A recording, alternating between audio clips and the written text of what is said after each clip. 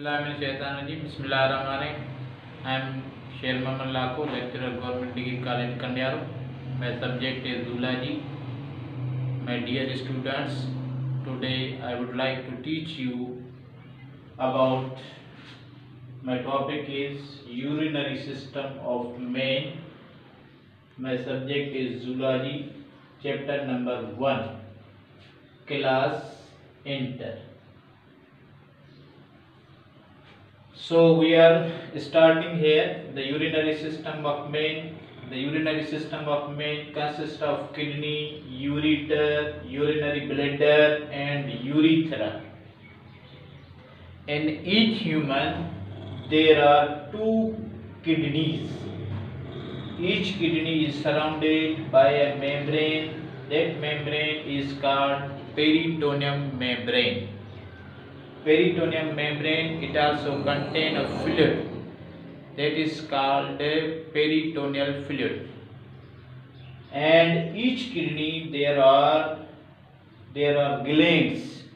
These are called adrenal glands. Adrenal glands are located on each kidney. These glands are also called emergency glands. They secrete some type of hormones such as epinephrine, norepinephrine. They help to maintain the blood pressure of the body. Each kidney having outer region that is called cortex and inner region that is called medulla. From each kidney arises a duct that is called ureter, which opens into the urinary bladder. From this the urine goes out of the body of each human. So I have drawn a diagram. You can see here there is adrenal gland. This kind of structure, this kind of diagram shows this is the kidney, and its outer region is called cortex, its inner region is called medulla, and this duct or this tube that is called ureter. From ureter then there is urinary bladder. It is a bag like structure where urine stores, and from the urinary bladder the urine goes out of body through the urethra. Then I have to write down about the structure of a kidney.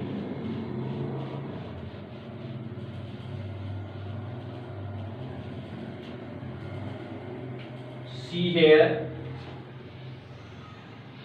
this is the kidney. This is the outer region that is called cortex, and this is inner region that is called medulla.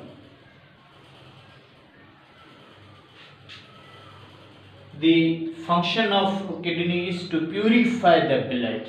What is the function of kidney? It helps to filter the blood.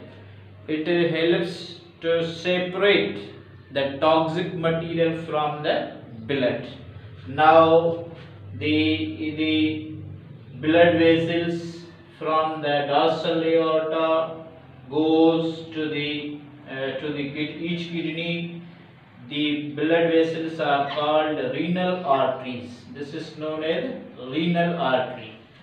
Renal artery carries blood towards the kidney. For what purpose it carries blood? It carries blood for purification. Then when blood goes in the kidney, there are filtering units. These filtering units are called nephrons. These filtering units are called nephrons. Each kidney is made up of millions of nephrons. Nephrons are functioning units of the kidney. So blood from the renal artery enters into the kidney, then it is filtered out into the kidney, then it enters into the pelvis. This region is called pelvis. This is the region where the urine is stored for a short time. Then it enters into the ureter. From the ureter it goes to the urinary bladder. Here you can see, here is the structure. It is called pelvis. Pelvis is a region when the blood is purified, the urine is formed in the kidney, then it enters in the region called pelvis. From the pelvis it enters into the ureter. From ureter it enters into the urinary bladder. From urinary bladder it enters into the urethra, then out of body. Now, what is nephron? Now, first of all, I have to draw the diagram of the nephron. What the function of nephron is to filter the blood. You can say nephrons are the basic units of kidney. Each kidney having a millions of nephrons. Now, nephron. Nephron is called filtering unit of kidney. They filter the blood. They purify the blood. What is the function of the nephron? The function of the nephron is to filter the blood. The blood which contains some toxic material, the blood which contains some urine that is formed, the urea that is formed in the liver, it enters into the kidney by the help of renal artery. From renal artery it goes into the body of kidney.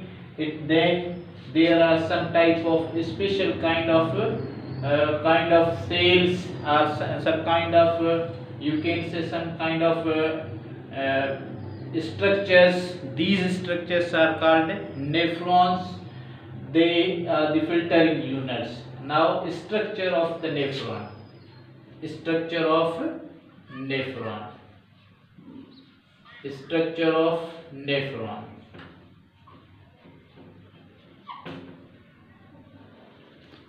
Each nephron is composed of following structures.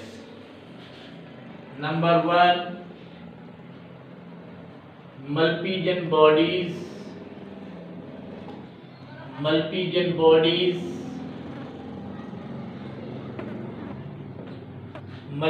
body consists of glomerulus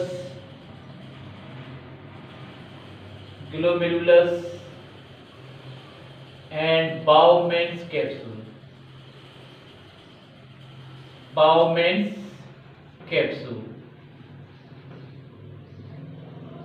Number 2 structure of nephron is proximal convoluted tubule. Proximal convoluted tubule. Number 3 is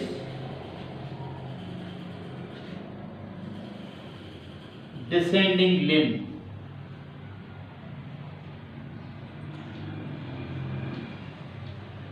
Number 4 is loop of Henle.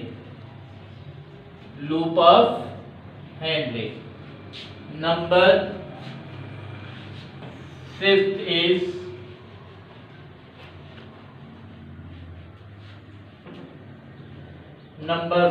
is ascending limb.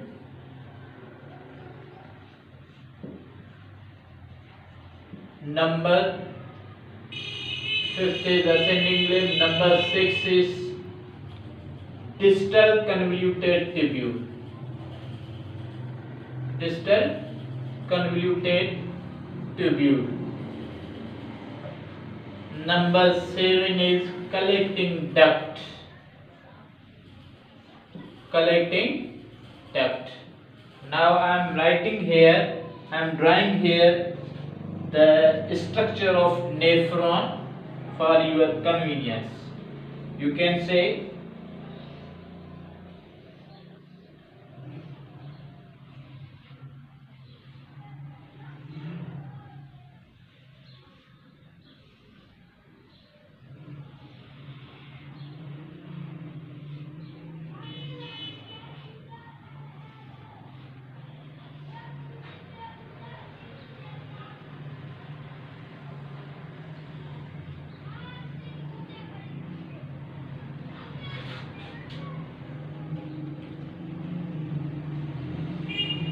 this is called glomerulus. This is called Bowman's capsule. Bowman's capsule. This is called proximal convoluted tubule or PCT. This is called descending limb. Descending limb. And this structure is called loop of Henle, U-shaped structure. This limb is called ascending limb, and this structure is called distal convoluted tubule or DCT, and this is the collecting duct.